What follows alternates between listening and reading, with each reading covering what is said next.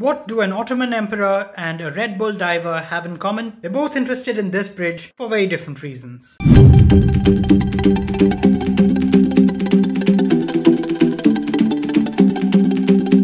Our story takes us to the city of Mostar in Bosnia and Herzegovina, back when it was ruled by the Ottoman Empire in the 1500s. The emperor sends his best man to rebuild their bridge because Mostar was way too important a trading post to have a rickety bridge. The builder creates a work of art, and the multi-ethnic people of Mostar coexisted for 4 centuries until the 1990s. Bosnia pulls out of the Yugoslavia, war ensues, and this happens.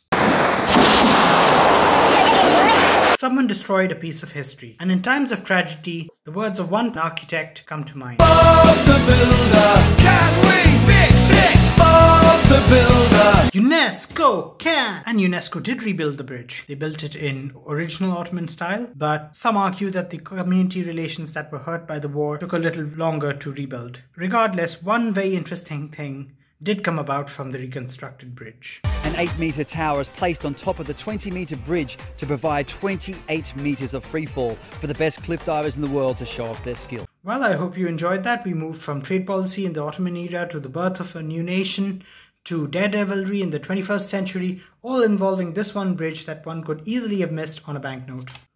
So guys, like, subscribe. I'll see you later.